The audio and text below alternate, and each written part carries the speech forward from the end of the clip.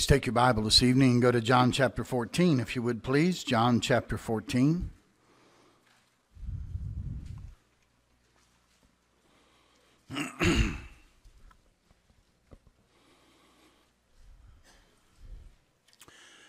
John 14. We're going to read the first 6 verses of John 14. Read them responsibly as we normally do, beginning together on verse 1, then I'll read 2 and we'll alternate till we end on verse number 6. And as our custom is, let's stand together to read the scripture. All of us standing to read God's word and begin together on verse 1 of John 14. Ready? Let not your heart be troubled. Ye believe in God, believe also in me. In my Father's house are many mansions. If it were not so, I would have told you. I go to prepare a place for you. And if I go and prepare a place for you, I will come again and receive you unto myself, that where I am, there ye may be also. And whither I go ye know, and the way ye know. And Thomas saith unto him, Lord, we know not whither thou goest, and how can we know the way? And let's read 6 together also. And Jesus saith unto him, I am the way, the truth, and the life. No man cometh unto the Father but by me. And let's pray together. Father, add your blessing, please, to the reading of our scripture here tonight. Thank you, Lord, already for the wonderful service together this evening. Just the wonderful, wonderful music tonight, both congregationally and from the choir. And Lord, the wonderful testimonies by the ladies who attended the conference. And Father, we're asking you now your blessing upon the special as it's sung this evening, and that you'll continue to make our hearts good soil that the Word of God will fall into, and it'll bring forth fruit in our lives. Bless the music to that end now in Jesus' name. Amen.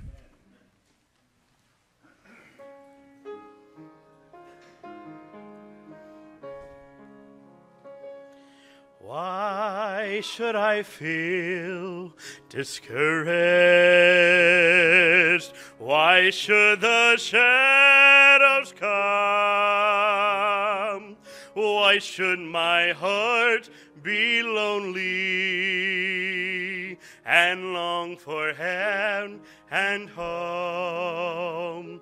When Jesus is my portion, my constant friend is he. His eye is on the sparrow, and I know he watches me. His eye is on the sparrow, and I know he watches me. Let not your heart be troubled. His tender word I hear, and resting on his goodness, I lose my doubts and fears. Though by the path he leadeth, but one step I may see. His eye is on the sparrow, and I know he watches me. His eye is on the sparrow, and I know he watches me. Whenever I am tempted, whenever clouds arise, when songs give place to sighing, when hope within me dies, I draw the closer to him. From care he sets me free. His eye is on the sparrow, and I know he cares for me. His eye is on the sparrow, and I know He cares for me. I sing because I'm happy. I sing because I'm free. For His eye is on the sparrow, and I know He watches me. Amen. Emily had played that for an offertory this morning, and I thought, man, I've been thinking about that song. Somebody ought to sing that. I think somebody just did. And great job, Brother Bob. Thank you. Father, thank you for this evening now. Thank you, Lord, for, again, the good spirit that's in this place and for what you're doing in each one of our lives. We bow before you now as we come to open up your word. Thank you for the Bible. Thank you, Lord, for giving us your words, preserving them for us. Lord, we don't believe them to be the words of men or the words of a man. We believe them to be in truth, the words of God. And so, Lord, open our eyes and open our understanding tonight as we look at this important truth, the truth from your word. Help me as I bring the message and help each individual as they listen. May your will be done in our lives. In Jesus' name, amen. I was speaking, preaching out to prison at Madison there on Friday morning and preaching on this subject, the truth. And as I was preaching that, and it just seemed like the Lord spoke to my heart that this is not just a truth for these guys to hear. Church needs to hear this. And it just seemed like that's what the Lord would have me to bring to you this evening. Truth. Jesus said here in John 14:6 that I am the way, the truth, and the life. No man comes unto the Father but by me. We often say in the RU ministry, and their motto is, their slogan is, only the truth makes free. And the truth is not something, the truth is someone. Jesus said, I am the way, the truth, and the life. And I know we talk about Jesus being the way. There's not many ways to God. There's one way to God, and that is through Jesus Christ. He is the way. Not one of the many ways, not a way. He is the way. If you're going to come to God, if you're going to get to heaven, if you're going to have eternal life, you'll have to come through Jesus Christ. That's it. You say, that's pretty narrow. Jesus said it'd be narrow. Okay? And that's all right. Then He said He's the way. He's the way, the truth. He's the truth. And sometimes we get away from that. And by the way, as you get away from Jesus Christ, you get away from truth.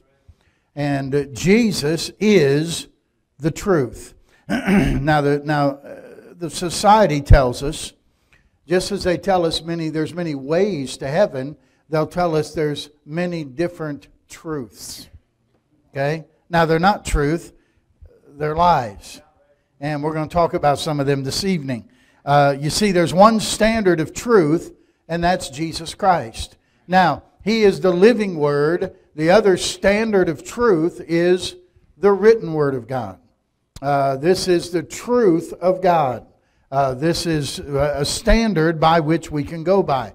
It boggles my mind that in a recent poll of Christians, not unbelievers, people who say they're believers, only 60% of them believe that there's absolute truth. It means 40% of the people who believe in Jesus Christ as their Savior doesn't believe there's absolute truth.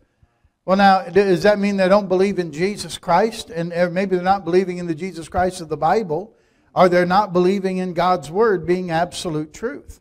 But we can get brainwashed. We can get blinded, I guess, by society. We begin to... if you hear a lie long enough and you say a lie long enough, you begin to think it's the truth. And there's 5 lies that society tells us. And It's not just society, it's Satan himself, and you'll see that here in a minute, that we have to compare to the truth. I'm glad we have a standard for truth. There has to be a standard of truth. And that standard is Jesus Christ.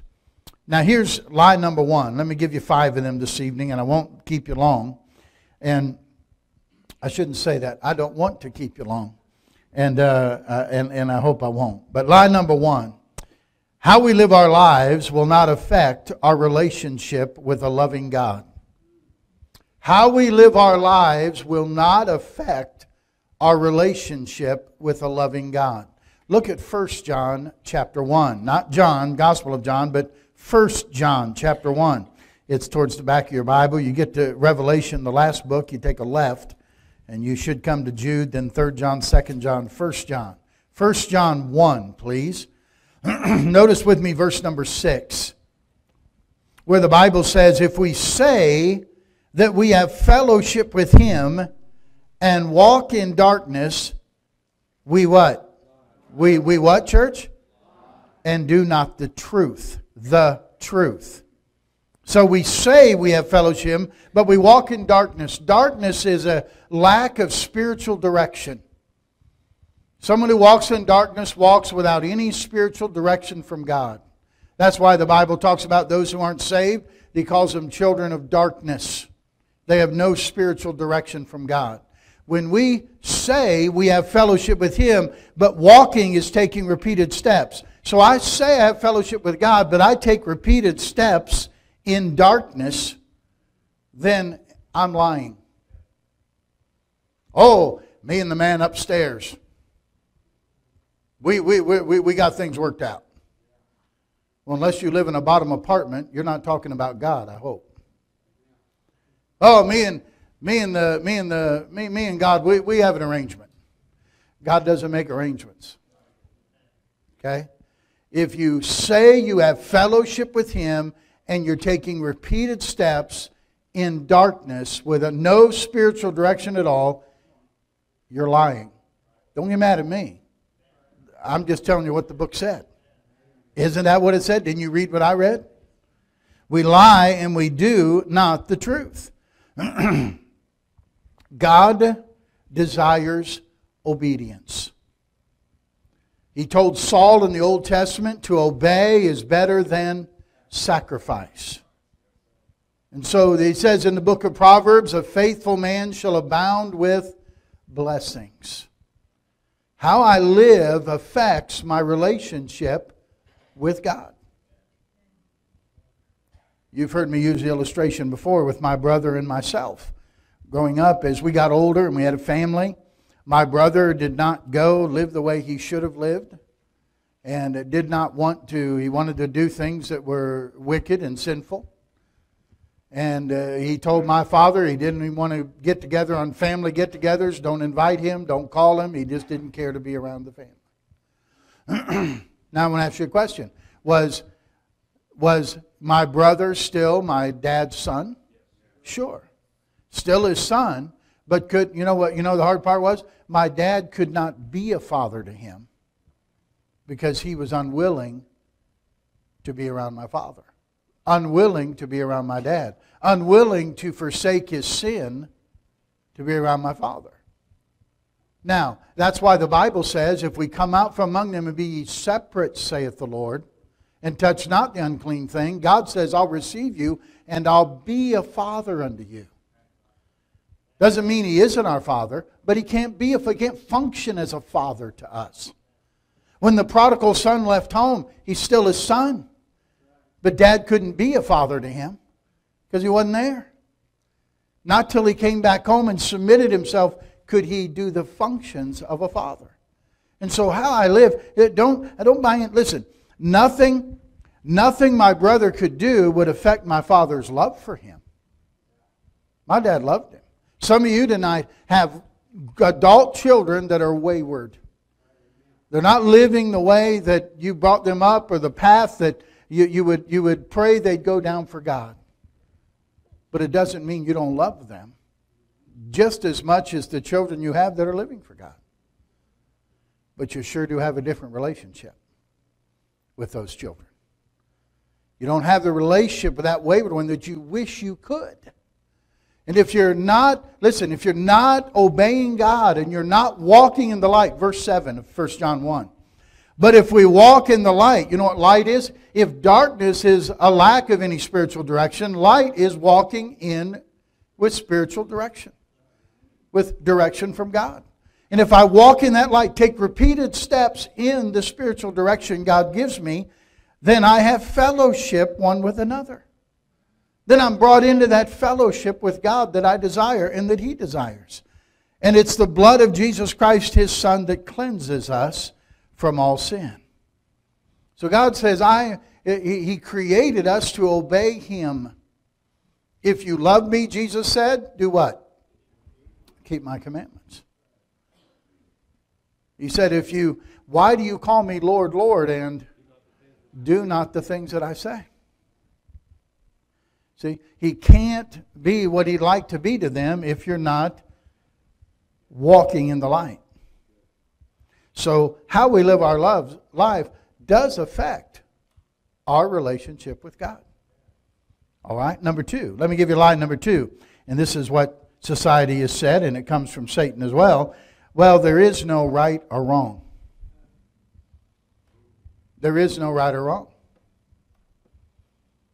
They will tell you, society likes to tell you, there's no absolute truth. But it sounds to me like that's an absolute truth. Now, you're absolute about the fact that there's no absolute truth. But look at 1 John 1 and verse 8. If we say that we have no sin, we deceive ourselves, and the truth is not in us. Remember what Jesus said, I am the way, the truth, and the life. So He's saying if we have no sin, in other words, when there's no right and there's no wrong, where does sin come in? Then we don't want to, you can't tell anyone that they're doing wrong or what they're doing is sinful, because you hear the words back to you, don't judge me. And so we back off and say, well, okay, I can't. If you're doing it, I can't tell you you're wrong, and if I'm doing something, you can't tell me I'm wrong. So what we're saying is, nobody does anything wrong. And if I say that I don't do anything wrong, that I don't have any sin, then the Bible says I'm deceiving myself, and the truth, Jesus Christ, is not in me. If you have Jesus Christ living in you this evening, I'll guarantee you one thing. You know you are a sinner. I'm very aware every day that I fall short of the glory of God, because Christ lives in me. The truth is in me. You know, culture continues to change. We're seeing that right before our very eyes. I mean, you know, it's amazing the things that people are now getting, losing their career, losing their entire reputation, everything. In many cases, some things that happened 30 years ago. That's tragic.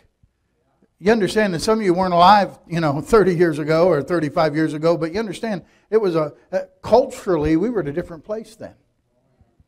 Very different. Think about it just not just morally or between the genders, male and female, but think about it racially. Go back 50 years, go back 60 years to the 1950s, 1960s, when they had separate restroom facilities for black and white in America. The culture now has changed, and now it's not that way. Now you just say anything that might be racially insensitive, and buddy, you're done. You're done. And I think that, and I'm not saying that's. What about think about airplanes, restaurants. How many remember going in a restaurant and they'd say smoking or non-smoking? Huh? What happened? Finally, society said no. That we determined that's not right. So now, should I go back say 30 years ago I was in your restaurant and I inhaled secondhand smoke, now I need to sue you. That's about how foolish some of it is. But it changes. Culture changes in just 30 years. And their truth changes with it.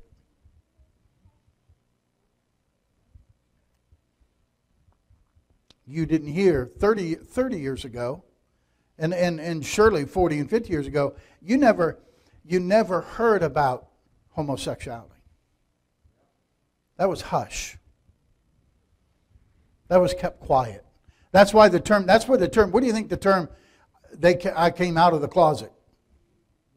Where was it then all those years? In the closet. It was hidden. People kept it secret. They knew it wasn't right, and society didn't accept it. Now, it's talked about, it's flaunted, it's on most television programs, and if you dare to speak your opinion against it, you're shut down.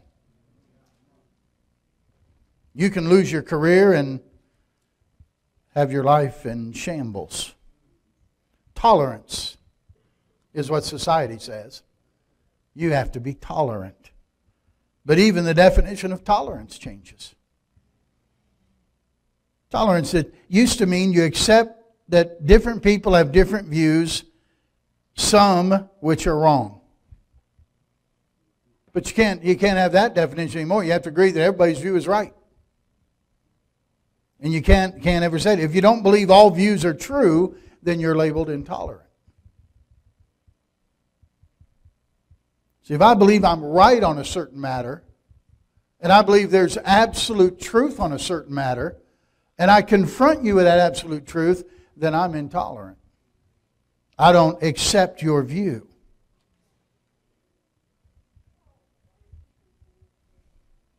But it's funny, when they believe they're right, then they don't want to be tolerant of my view. Then they become very intolerant.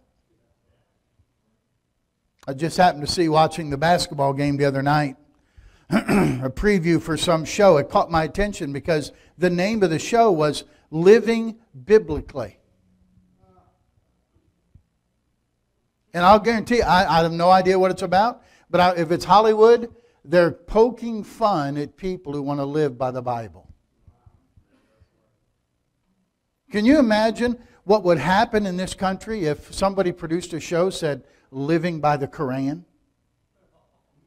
and poked fun at Muslims? Oh, there'd be an outrage. That would be pulled from the air immediately.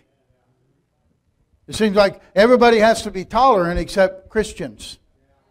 Then we can't be, we're the intolerant ones.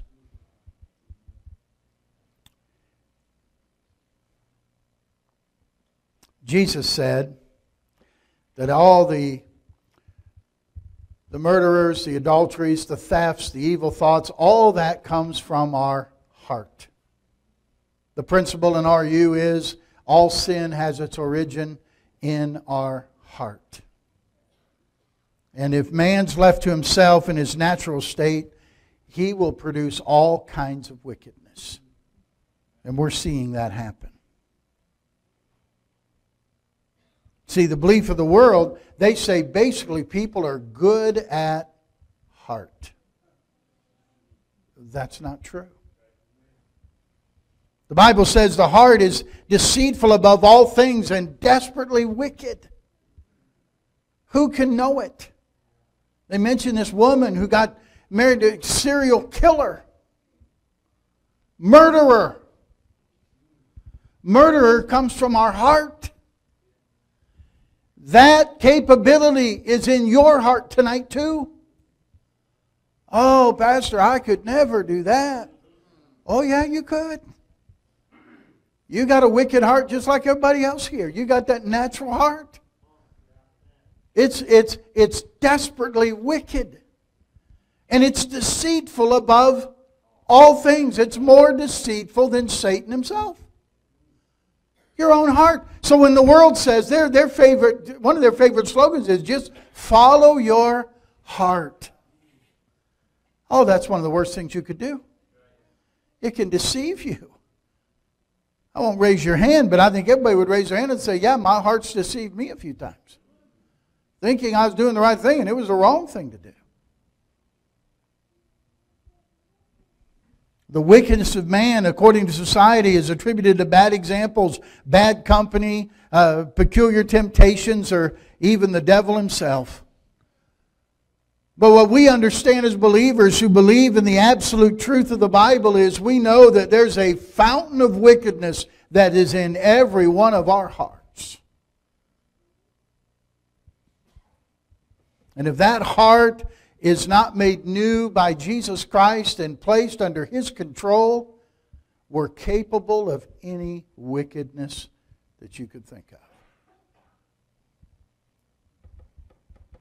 You don't need any bad company to teach you. You don't need any devil to tempt you in order for you to sin. We have within us the beginning of every sin under heaven. The Bible says there's things that are right and there's things that are wrong. There's things that God says right. And by the way, there's things that are good and there's things that are evil. God has set that up in His Word. And we follow what His Word says. Well, lie number one was how we live our lives will not affect our relationship with God. Number two, there's no right from wrong. Number three, here's another lie. Some claim to be Christians, but their lifestyle will show otherwise. Wow. 1 John 2, verse number 4. He that saith, I know Him. Who's Him? Jesus. And keepeth not His commandments. What's the next three words, church? What is it, church? Is a liar. And here it is again. And the truth is not in him. That's pretty rough right there.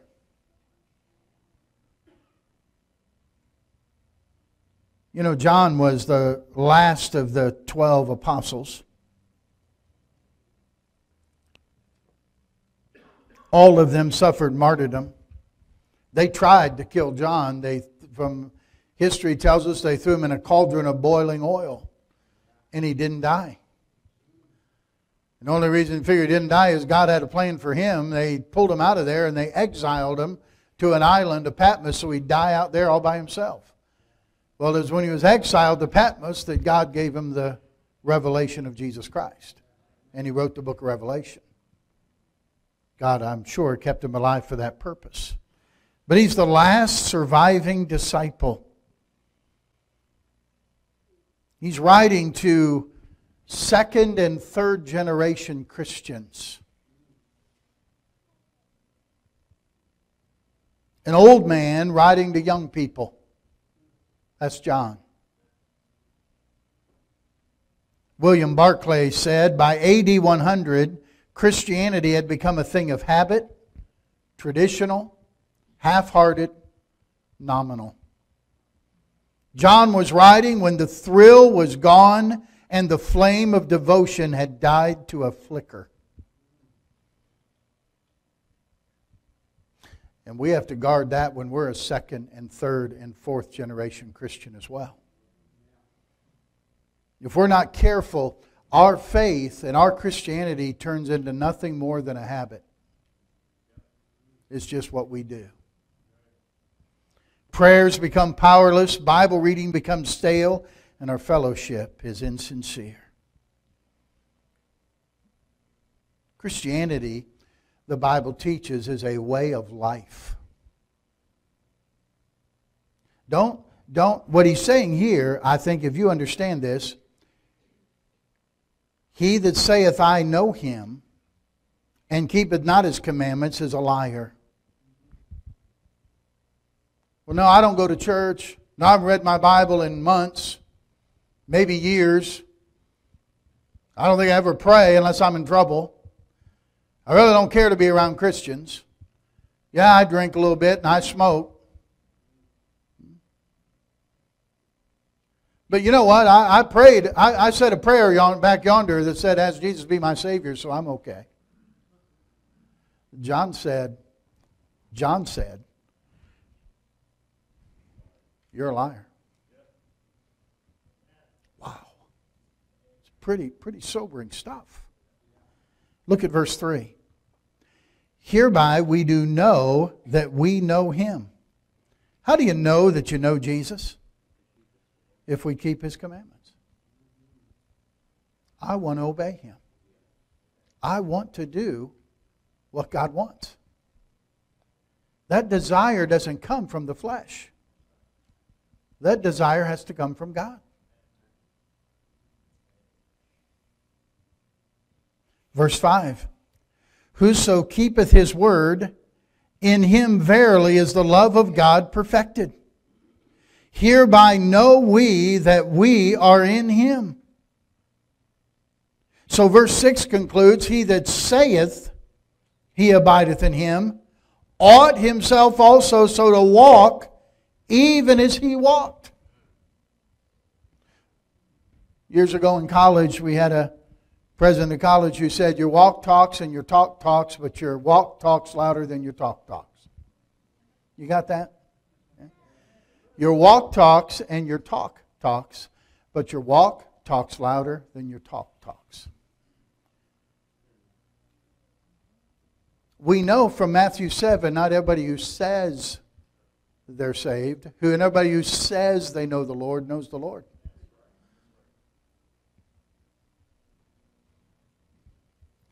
I wouldn't want my Christianity to be based on nothing with how I'm living now, nothing on my faith in Christ now, only that I did something back yonder. That type testimony is foreign to the Bible.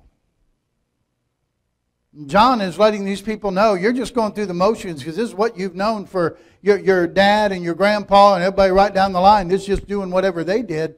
He said, you better know that you're keeping His commandments. You better know that you are in Him.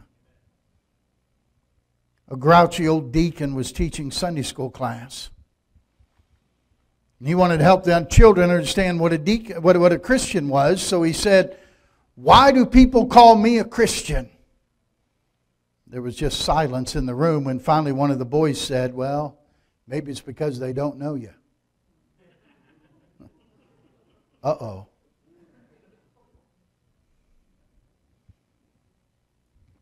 People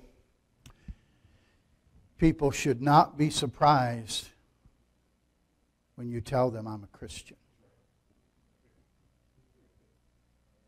They shouldn't look shocked.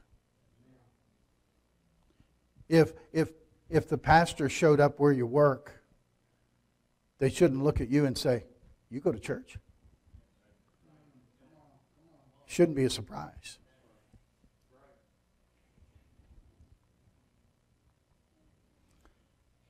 How we live our lives will not affect our relationship with God. There's no right from wrong. Line number 3, some claim to be Christians, but their lifestyle will show otherwise. Now, if you're a Christian, your lifestyle will show it. Number 4, Jesus was a great man, maybe even a prophet, but He was not the Christ. 1 John 2 and verse 22. 1 John 2 verse 22. Do you see it?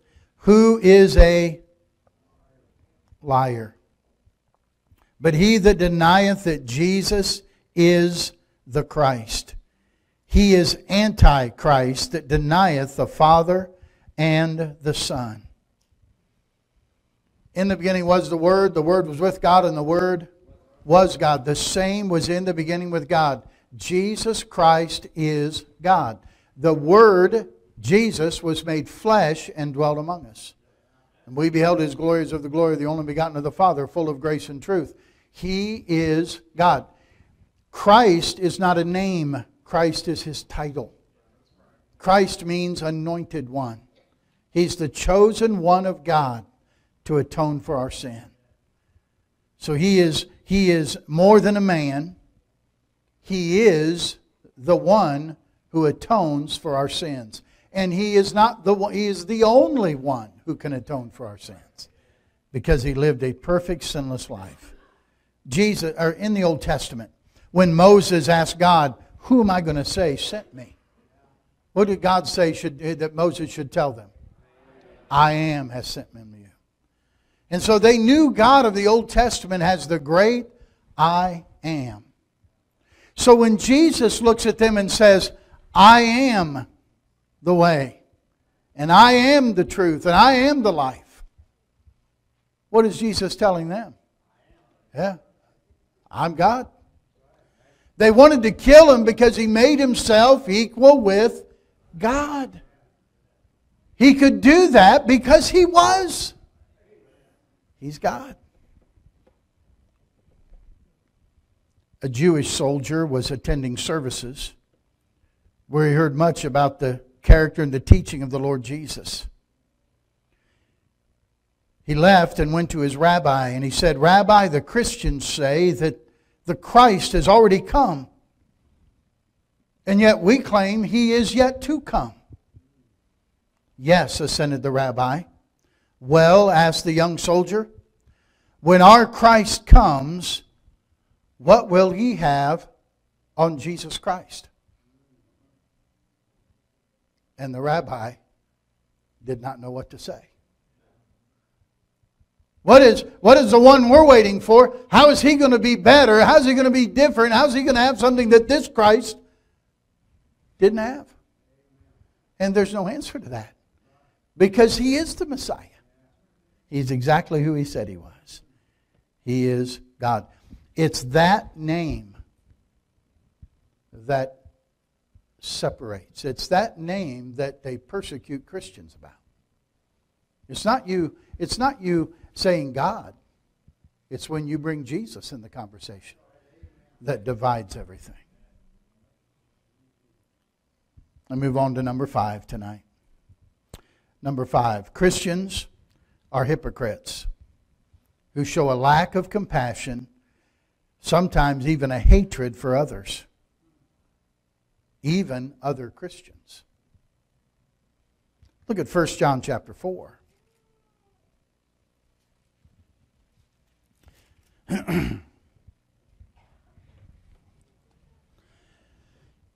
We know verse 19, do we not? 1 John 4:19. We love Him. Why? Because He first loved us. If a man say, I love God, and hate his brother, he is a liar. For he that loveth not his brother whom he hath seen, how can he love God whom he hath not seen?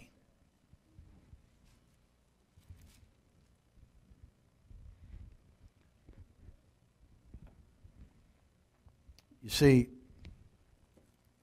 look at 1 John chapter 3, verse 11. 1 John 3, verse 11. This is the message that ye heard from the beginning, that ye should what? Love one another. Verse 14. We know that we have passed from death unto life. In other words, I know that I'm saved. I know that I have eternal life. I'm passed from death unto life because we love the brethren. He that loveth not his brother abideth in death. So we're to love each other. Doesn't mean, you understand, we've gone over this before, love isn't just having warm fuzzies for somebody. I was talking to somebody tonight, I think in our 5:30 class with Leland, was talking to him, and you say, well, people say it was love at first sight. We just fell in love. That's not the Bible kind of love. Most time when that happens, you fell in lust. That's what happened. And you know what happens? You fall out of lust just as quick. That's why people say, oh, we fell in love. And 2 years later, they're saying, I can't stand him. I can't stand her. I just don't love them anymore. And what you're saying is, I don't have the same feelings for him anymore. But love, I'm not saying love is absent of feeling, but love is the willing, sacrificial giving of yourself for the benefit of someone else with no thought of return. Willingly, sacrificially giving myself for the benefit of somebody else and not expecting anything back. God so loved the world that He gave His only begotten Son. He gave us what we needed. God didn't just sow love, He got warm fuzzies for us. God gave us what we needed to have. We needed a Savior. By this shall all men know you're my disciples, Jesus said, if ye have love one to another. That's love.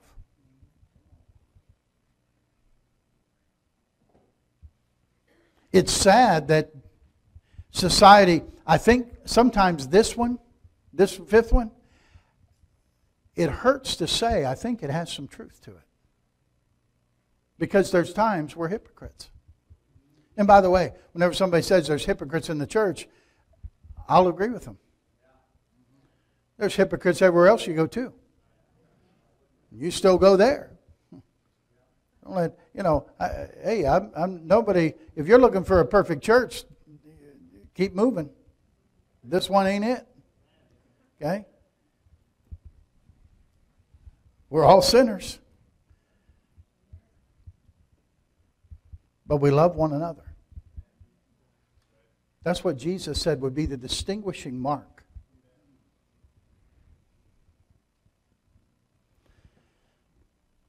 It was one of the most extraordinary birthday parties ever held. It wasn't in a plush ballroom of a grand hotel.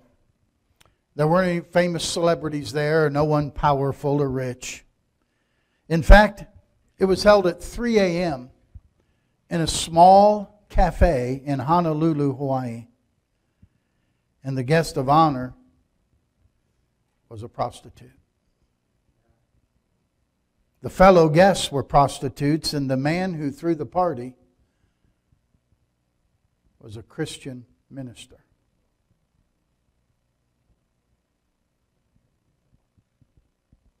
The idea came to the minister very early one morning as he sat in that cafe drinking coffee at the counter, and a group of the prostitutes walked in and took up the stools around him. One of the girls, Agnes, lamented the fact that not only was it her birthday tomorrow, but that she'd never had a birthday party. The minister thought it'd be a great idea to surprise Agnes with a birthday party. He learned from the cafe owner, a guy named Harry, that those girls came in every morning about 3:30 a.m. And he agreed that he would set the place up for a party. But word got out onto the street. And by 3:15 the next morning, the place was packed.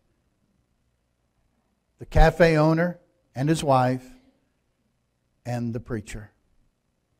When Agnes walked in, she saw streamers, balloons, Harry holding a birthday cake, and everyone screaming out, "Happy birthday!" Agnes was overwhelmed. Tears poured down her face as they sang happy birthday to her. Harry called on her to cut the cake, and she paused because she'd never had a birthday cake before.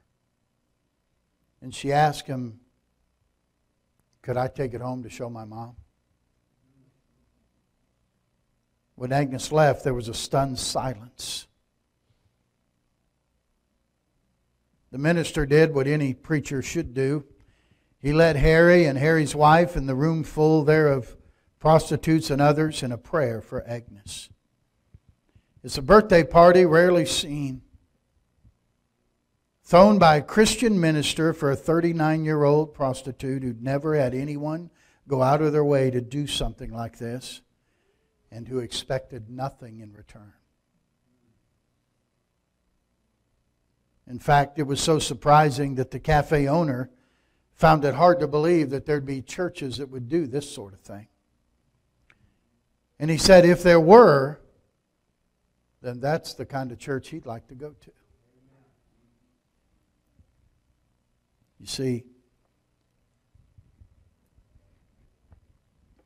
by this shall all men know you're my disciples, because you have love one for another. Because you go out of your way to help somebody. John 8 and verse 44, you don't have to turn there, but Jesus said that the devil is the father of lies. He's a liar. How many times did you read in 1 John tonight, is a liar, is a liar, is a liar. That comes from Satan. He's a liar. And he's the father of lies. Jesus said he is the truth. And Jesus has a father. He's God. So God is the father of truth. Satan is the father of lies. One last verse I want you to turn to in the Gospel of John chapter 8. And we'll close here tonight. John 8.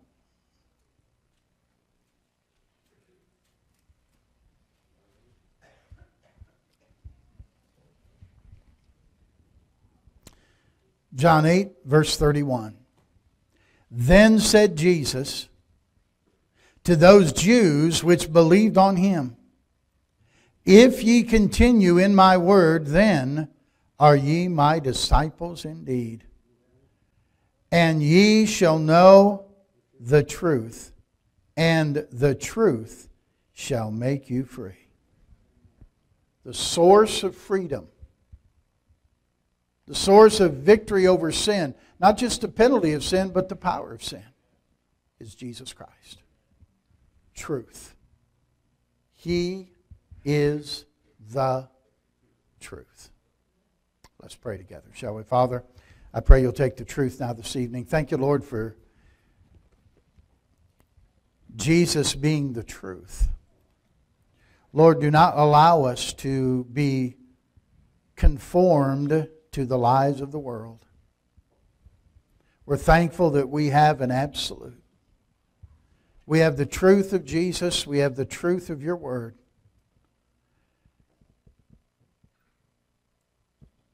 And I pray, Lord, that we would realize we don't follow the cultural standards of what our culture says is right or wrong. We follow Jesus Christ, who's the same yesterday, today, and forever. And Lord, I pray tonight you'd help each individual to know the truth. That each of us, with Paul, would say that I may know him. I don't want to just know about the truth. I just don't want to know about Jesus. I want to know Jesus. I want him to know me. And I pray that would be the passion and the desire of every believer here tonight.